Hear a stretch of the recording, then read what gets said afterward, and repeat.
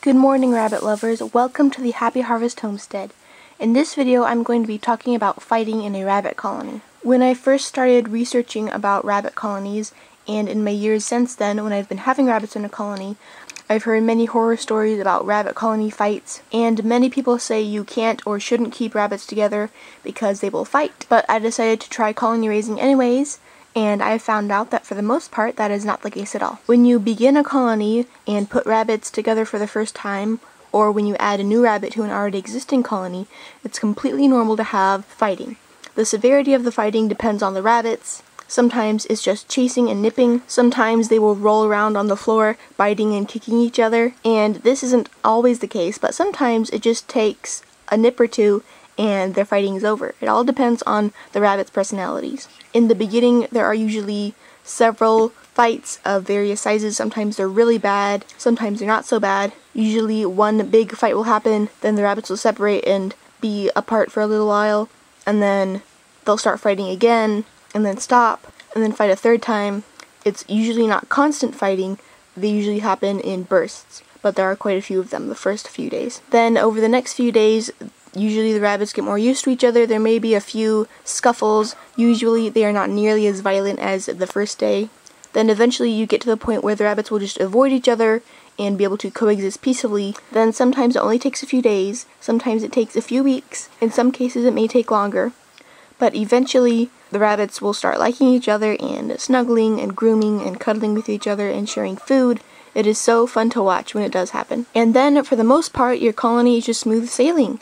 They are respectful of each other, they're nice to each other, and they're just normal and good. But it is not unusual to have small scuffles every once in a while. Sometimes a more dominant doe will snort and kind of jerk her head forwards, maybe nipping a little bit at another rabbit who is sharing their food, like saying, "Get away from my food, this is mine." And then other times they'll share food just fine. Sometimes if a rabbit is resting in a certain area and another rabbit comes over wanting to snuggle with them or use that same area, they'll chase them away because they want to be left alone. Just like other animals and people, rabbits sometimes are in different moods, and they like to snuggle with one rabbit one day and then the other day they decide not to, so they'll want to be left alone.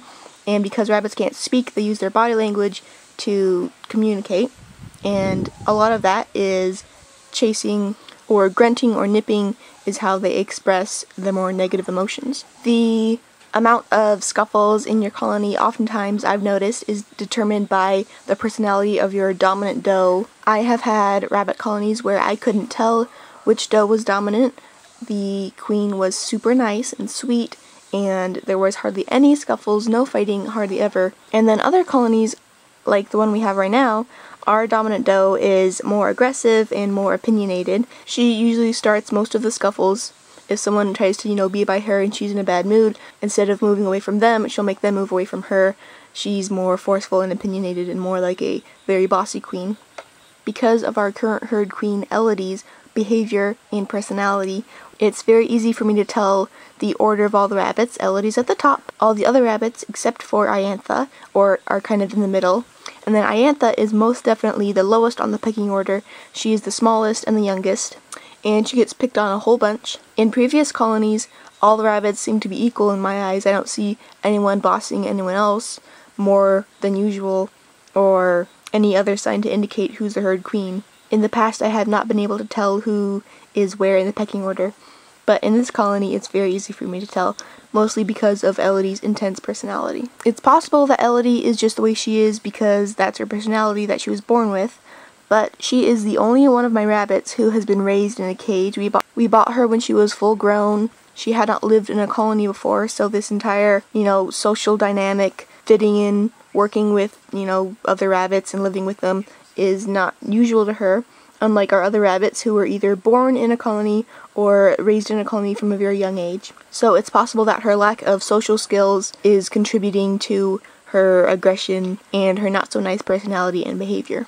Okay, so let's talk about wounds. When rabbits fight, they often get wounded, because they have teeth and claws that they fight with, especially whenever they're locked in combat with each other. I am more lax than many people, but if my rabbit gets a wound, I just let them heal by themselves. Taking a rabbit out of the colony when they are wounded is a really bad thing to do. Whenever you remove a rabbit from a hierarchy, even if it's just beginning, those first few days or hours they've been together, you destroy a lot or all of the hierarchy order. So when you put that rabbit back in, they have to work extra hard to get back to where they were. And even if they are the lowest on the totem pole, all the rabbits are going to put them in their place again. So even if they are wounded, taking them out and letting them heal, putting them back, won't really do any good in the long term. If you want to remove a rabbit from a colony because it's being picked on or something, it's best to remove it completely and have it live outside the colony for the rest of its life. Or you could do what I do. I just let them heal by themselves and leave the pecking order intact. A vast majority of the time, wounds are either minimal or medium, maybe a scratch on the face, a nick in the ear, and they're not really much to worry about or stress about. They will heal easily on their own. A lot of blood can come from a very small cut, so even if you see a lot of blood on a rabbit, that doesn't mean their wound is very big or very bad. In the rare cases where you have a very bad herd queen who is just bullying all the other rabbits constantly and is causing a lot of really bad wounds, or if you have a rabbit who is very low on the pecking order and all the other rabbits are kind of picking on that one rabbit, you may decide to permanently remove the rabbit who's causing the problem, or the rabbit who is receiving most of the problems, leaving the main colony intact still. And at the moment, I think that might have to be the case with Elodie or Iantha, since poor Iantha is getting picked on so much. She has sustained a couple wounds of medium severity, and I was hoping she would just grow bigger or stand up for herself more as she matures because she's still not full grown. But it's possible that she will be leaving the colony sometime in the future. Or if Elodie continues to not have babies, then it might be her who's leaving. She had some of last winter and last spring to get pregnant and have babies, and she didn't. So I'm going to give her another chance this fall and winter and possibly spring too. But at some point I might decide she's just not going to get pregnant and replace her. So in that case I could keep Iantha. But right now I'm just going to see what happens. If things keep going badly, I'll take action, but for now everything is still kind of okay. While oftentimes sticking random rabbits together, making them live together, works out just fine and they're all friends, which has happened to me many times, there are times when sticking random rabbits together and forcing them to live together doesn't work out so well. And I think this situation with these rabbits and their personalities might be one of those times. But I'll just remove a rabbit, whether it be Elodie who's causing the problem or Iantha who is receiving the brunt of the problem, and I will probably replace them with a kit from this upcoming breeding season. But for the amount of rabbits I've had in colonies, I think this being my second time I've had a problem with personalities and aggressiveness toward the other rabbits, that's pretty good. The only other time I had to take a rabbit out of a colony because he was causing too much problems was Barlow, one of our old bucks. He was raised in a cage all his life, and I stuck him in our colony, and he was being a little too aggressive with the ladies trying to breed them when they were already pregnant. So we switched him out with Ronwin, who is much more respectful and kind and normal. So there you have it. Those are my experiences with rabbits and colonies and fighting and wounds and dealing with rabbit personalities. Most of the time it goes great, but sometimes it doesn't. Lots of fighting in the beginning is normal, and a little bit of fighting every once in a while is normal as well. Small wounds are fine, medium severity wounds are fine, big wounds are not fine. But most of the time you don't have to deal with wounds. Instead, you're stuck with a bunch of rabbits snuggling together all the time.